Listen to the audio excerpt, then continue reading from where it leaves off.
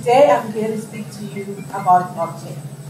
When I think about blockchain, what I want you to think about blockchain is think of it as something that cannot be changed. So for me to be able to give you a deeper explanation, I'm going to have to take applications that the blockchain technology has been applied to so that we can all understand what it's about. The most common one is Bitcoin. Mind you, Bitcoin is not blockchain. Bitcoin is the technology that was built into the finance industry using blockchain technology. So, if I want to take an example of payments, I have a bank account and I want to be able to send money to you. So what would happen is I tell my bank that I want to send money to so-and-so, and when you receive an SMS, that's when you know that the money came to you. But both of us did not physically see this money. We just trusted that the bank would do this. And that is what banks, stores, and companies do. They play a very vital role in effecting trust between two different parties. And then, sometime in 2008, a person or a group of persons named Satoshi Nakamoto thought to themselves, why don't we decentralize this power from the banks and give it to everyone else? What if, when I pay you, everyone knows that I paid you, and then they update their records at the same time? In that way, we can then decentralize trust from just one person onto the next. So, I hope that you've all understood this, because we'll need to go a step further.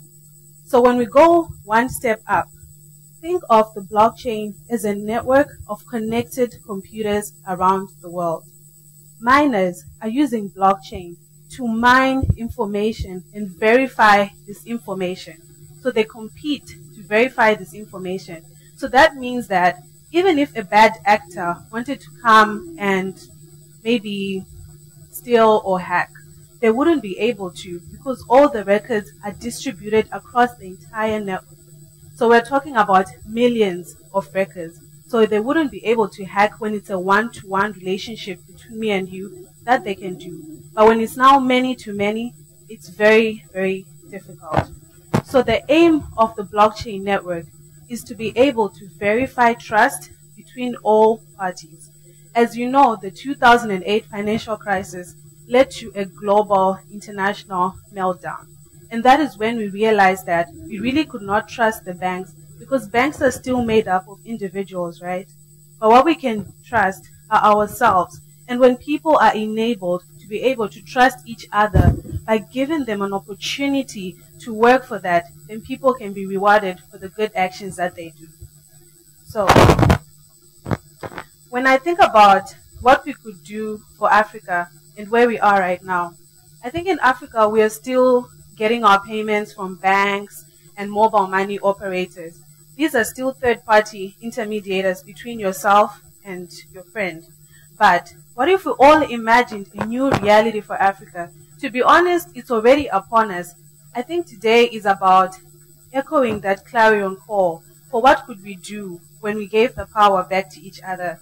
So I'd like to echo Agenda 2063 by the African Union, and where they said, present generations are confident that the destiny of Africa is in their hands, and that they must act now to shape the future that they want.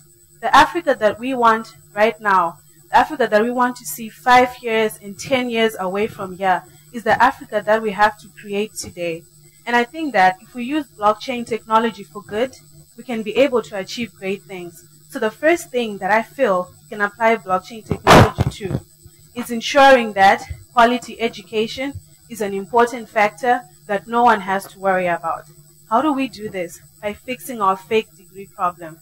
How many stories have you read of the doctor who was not really a doctor, but they managed to get a certificate that said that they were a doctor? So that means that inconsistencies rise up after you've already hired the person, and then complaints are the ones that now bring this to your attention. There are startups in Estonia like Disciplina, and Disciplina is a project that is creating the world's first universal blockchain of storing your personal achievements in a permanent way that is credible. So once you load your certificates to their blockchain network, You're able to share this when you're looking for a job, or even when you want to show people your qualifications. It's no longer a matter of you're going to go and get it certified at the police station, because you'd still be able to certify a fake as well. So what Disciplina has done is that they're an open source project, which means that if you're at the University of Ghana, for example, and you want to start your own project of certifying student certificates, all you have to do is contact them, let them know of the educational project that you want to do. So if you're a tech entrepreneur here and you're inspired and you do this, I want my 5%, please. So send your email to offers@disciplina.io. The next point that I would like to talk about is music. This relates to the ownership of a digital asset. I think the internet has been really great in giving us all access to the music that we want to and when we want it. But then this hasn't always been such a great deal for the artist and the creator, because even if they get 1 million streams a month, do you know that they can get paid as little as $36? So that means that a lot of people get some of their money before some of that flows down to them. But if they were able to register their tracks on the blockchain network, they are able to track and record and log where their music is played. So whether it's in a coffee shop, whether you're playing it on your iPad, this would ensure that they are able to collect royalties for their music. Royalties are what we call the pension for artists. I recently met one of Ghana's most prolific music producers that has ever graced the game. When he was younger, he met a friend, and together they decided to form a production unit that they called The Last Two. And together they produced one of the greatest hip life albums to ever come out of Ghana, and this album is called Kaimuka. They were young, they were hungry, and they were passionate about their craft. But if I can tell you today, they have never received royalties for that album. The name of this producer is Hama. I'm sure most of you are familiar with him. Today, he spends a lot of time in his studio still, but then he's also focused on growing his bakery startup, A1 Bread, which is a division of the Kumasi-born A1 Bread. He makes more money today than he did when he was in the industry.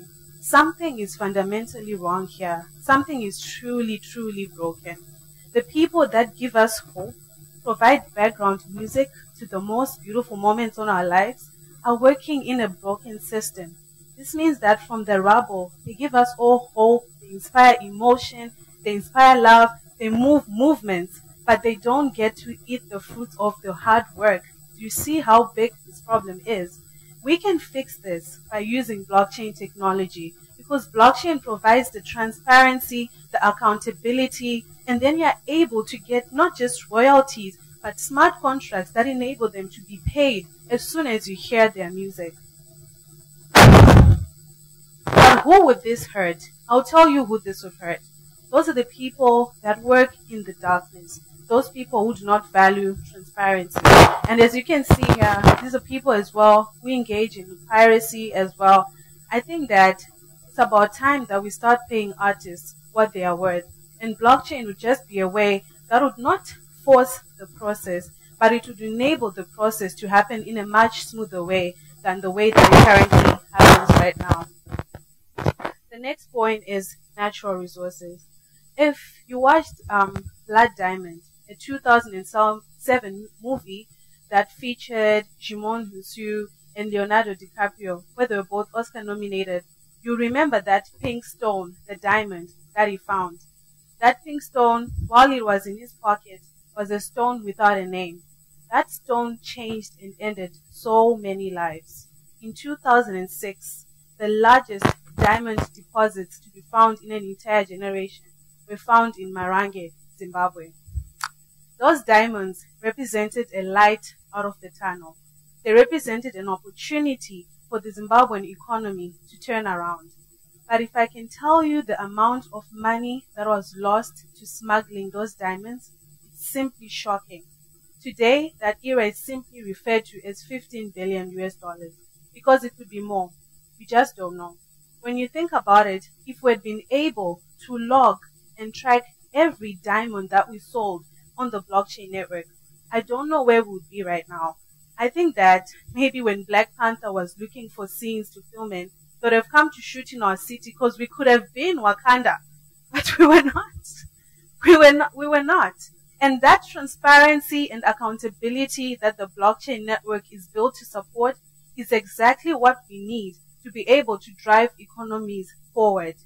The De Beers Diamond Group in South Africa is currently building such a system. And so far, by May of this year, they've managed to track about 100 high-value diamonds. So from source to cutter to polisher, right down to the person who is buying the diamond. People want to do ethical and sustainable things that help the environment. So when I think about it, if you're a diamond company in Africa, especially in Zimbabwe, if you need to become part of this project, that is the fastest way for you to get your diamonds certified by the Kimberley process. The Kimberley process, it's an initiative that was signed by nations which enable them to sell their diamonds so that they ensure that their diamonds are not coming from conflict areas, and also that they're coming from legitimate sales activity as well. So if you get your diamonds on the De Beers blockchain network, how are you going to be smuggling stuff? I don't see that happening. So for me, this is why blockchain represents an opportunity for a complete turnaround, because it's not just moving from corruption, it's moving to a completely different mindset. Because if you know that at every point you cannot cheat and game the system, would you even try?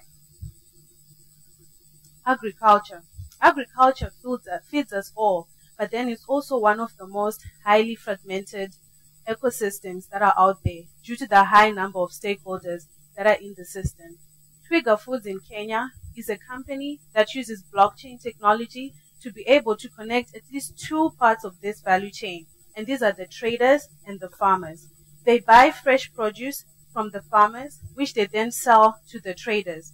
Now, if I can tell you that Kenya's informal economy is worth 20 billion US dollars, and these traders are the ones that make up this economy. So what Twiga Foods has managed to do is that when the traders book for fresh produce, and then at some point, I think you realize my business is doing well, I need to scale my business. So these traders will then ask for extra funds, and these extra funds are the ones that they log.